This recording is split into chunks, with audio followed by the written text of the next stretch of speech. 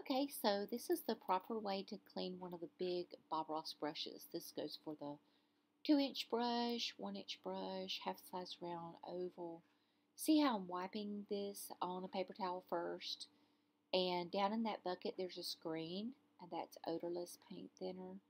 So I just really go to a lot of trouble to really clean that out of there.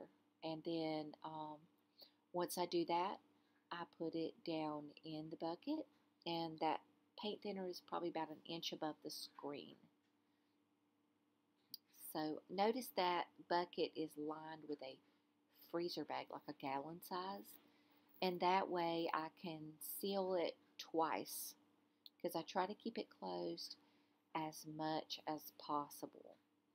Okay, so I'm going in there and I'm going to brush it across that screen. See the bag?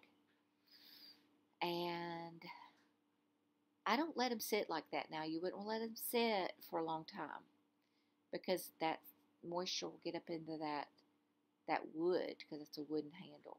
Okay. Now my friend reached over and she squeezed, because that's what I do, but I wasn't on that side.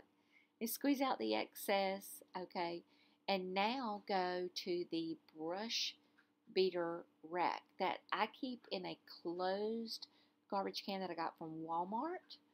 I love it. It doesn't open that easily now, but I've lined it with a garbage bag, and then I go in there, and this part is only for the big brushes.